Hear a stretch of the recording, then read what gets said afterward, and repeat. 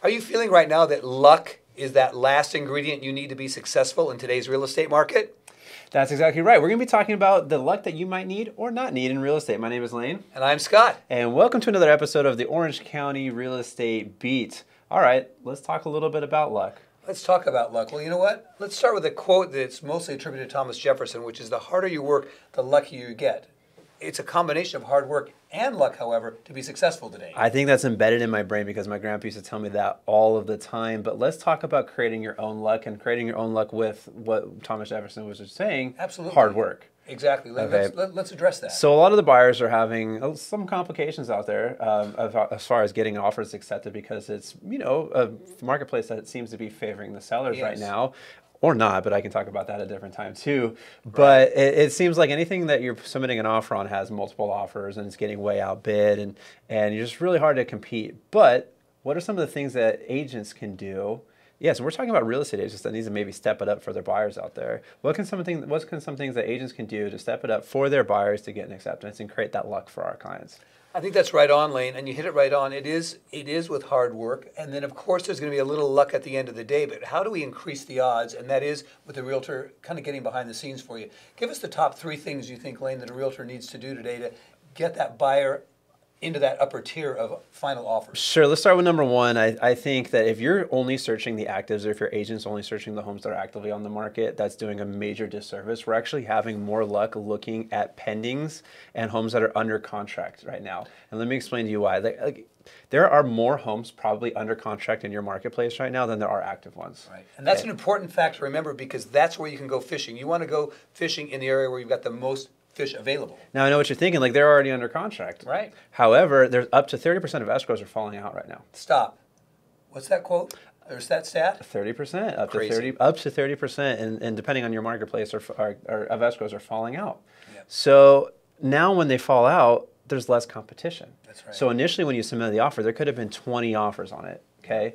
Come a couple weeks later, a lot of those buyers have probably already moved on. They might have found something already. They might have already given up on that house, and they're no longer interested in that house. So now they have less competition. Right. Let's talk about that for just a moment, too. You might be wondering, why is that stat? The housing shortage is crazy. Inventories are low. People should be so excited they got into a house. What happens is emotion carries people away sometimes. They get into the bidding war. They end up perceiving they've overpaid for a house. They're the winner chicken dinner. And then they settle in a few hours later, 48 hours later, and say, oh my gosh, what have I just done?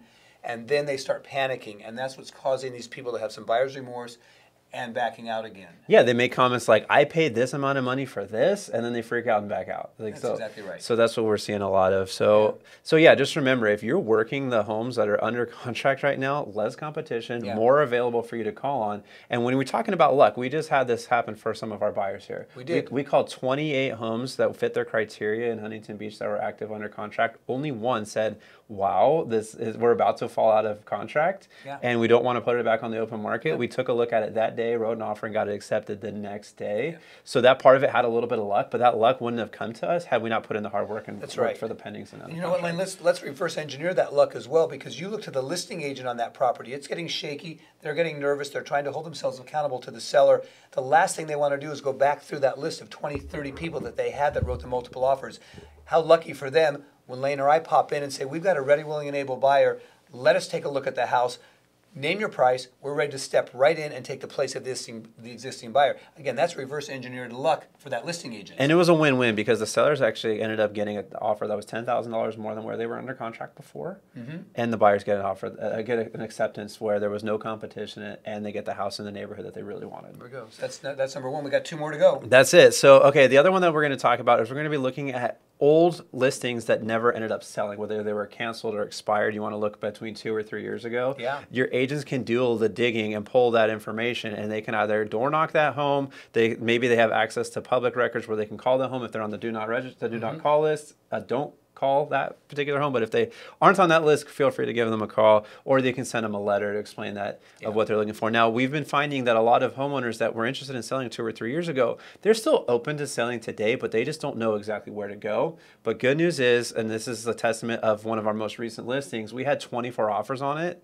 all 24 offers offer some sort of a rent back, whether it was 2 months, whether it was 6 months, where most were winding up, and then a handful were offering up to 8 or 9 months of a rent back, some of it for free, by the way. So that, let's just use the majority of where they were coming in at 6 months. These homeowners that maybe didn't have any intent of selling today, but they did have the intent a couple years ago, now we can give them up to 6 months to find and secure their next place, which is a huge opportunity for them to be able to get a good price today. Right on, Lane. So I think the key here on item number 2 to create your own luck is researching those homes that for whatever reason have not sold over the last 2-3 years. But the subtext bullet points for that are you need to first educate those potential home sellers as to what their options are, listen to their stories as to what they want, because oftentimes they can get everything they want and a buyer can still be successful, so it can be a win-win for both. Yep. And here's the importance of why we're looking at these old listings that were canceled or expired on the open market. At one point in time, they were motivated sellers. That's right. They had a reason why they put their home on the market to sell. That reason still might be valid today,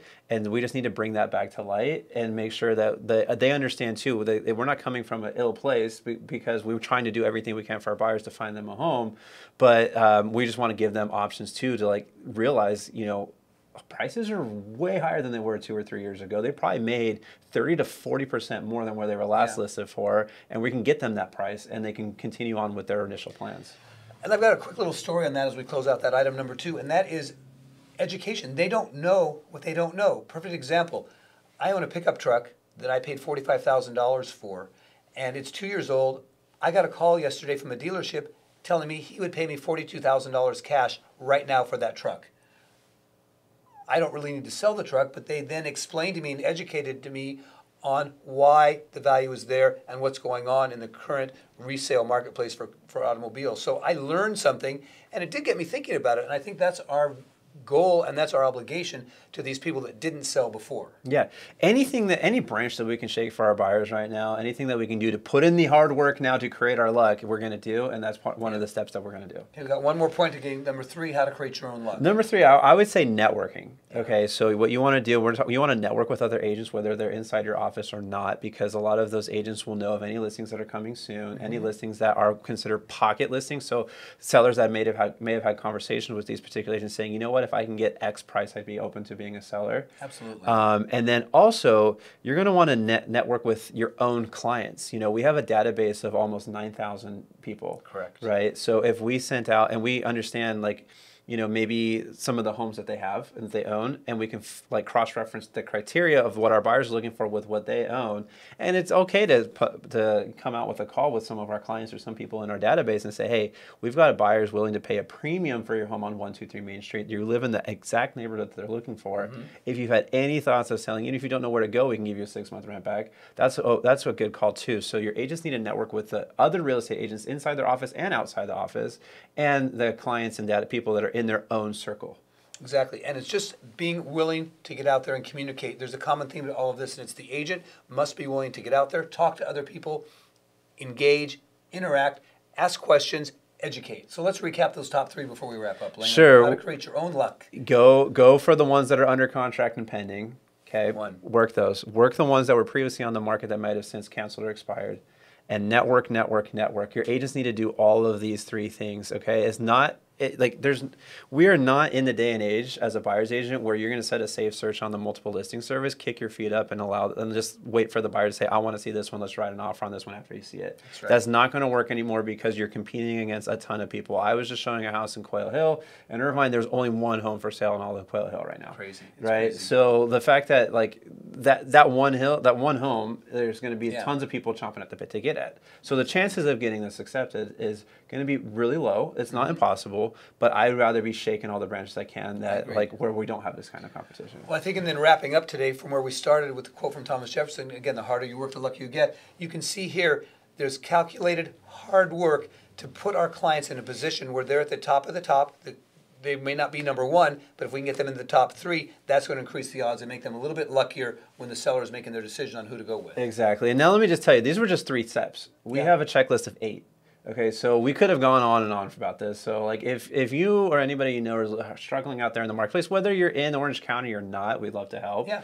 Just provides value. And just like say, if you're not even in Orange County, we can give you that list of 8 so that way you can go to your agent and say, hey, look, can you help me with these things? Or find one that will. I love it. Right? Because that's what we're all about as far as giving. So we love bringing these relevant topics to you each and every week. Thank you so much for watching the Orange County Real Estate Beat. Thanks a lot. Have a great day. Bye.